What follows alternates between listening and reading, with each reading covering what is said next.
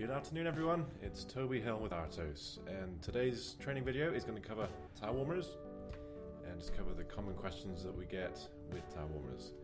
And probably the most common one is how to reset and program the timer. That's the timer that comes with all the hardwired versions of these towel warmers. So we might as well start with that one.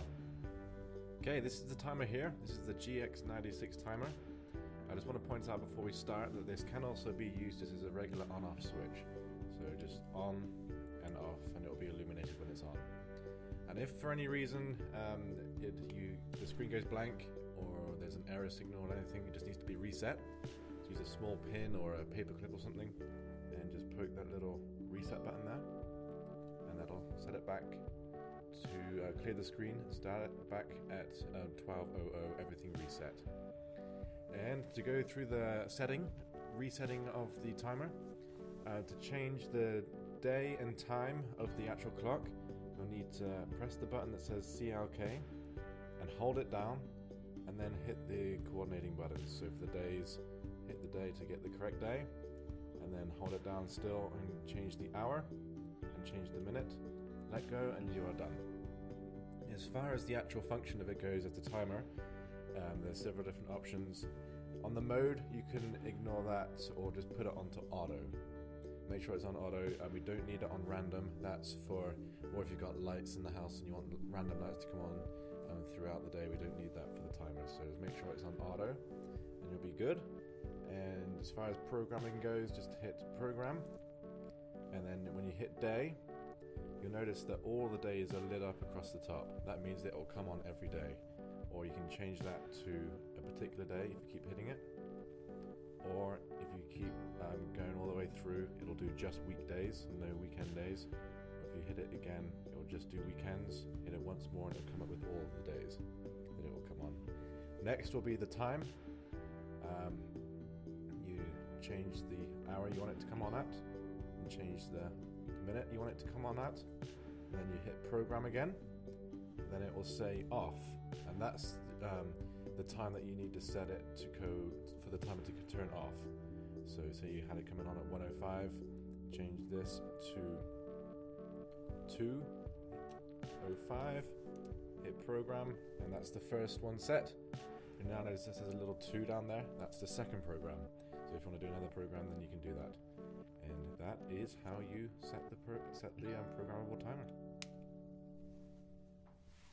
Okay, the next point will be how to switch out on the heating element. This is very rare, but it is important, so we will cover that now.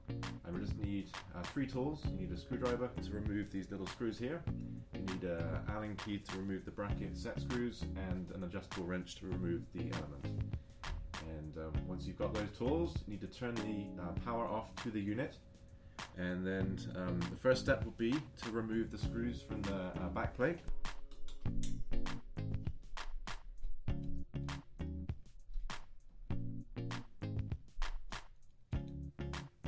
Set those to one side, and then loosen the set screws with your Allen key, and then the towel warmer will then be able to just be brought forward like this, and the wire cover elbow can be pulled off, which will expose the wires behind here, undo the wire nuts, and the cord can then be removed completely, and so can the hardwire kit. To one side, and remove the towel warmer from the wall.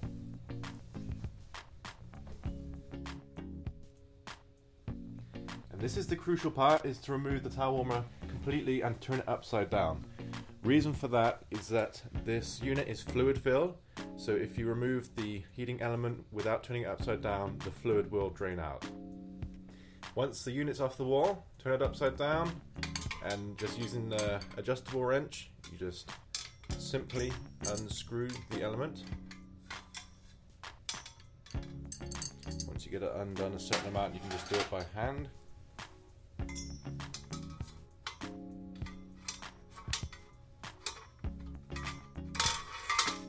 be able to be pulled out like so.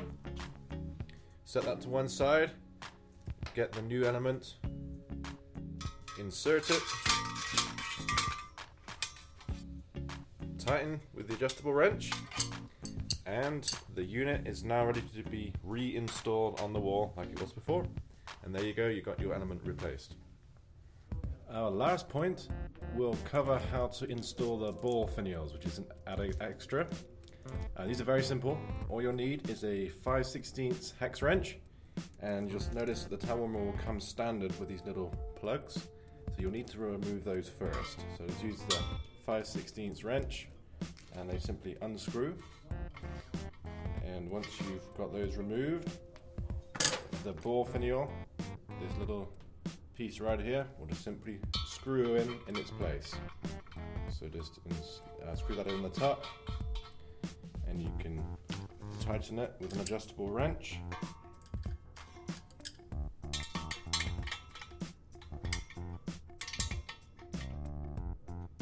And there you go, you have your nice decorative ball finial installed.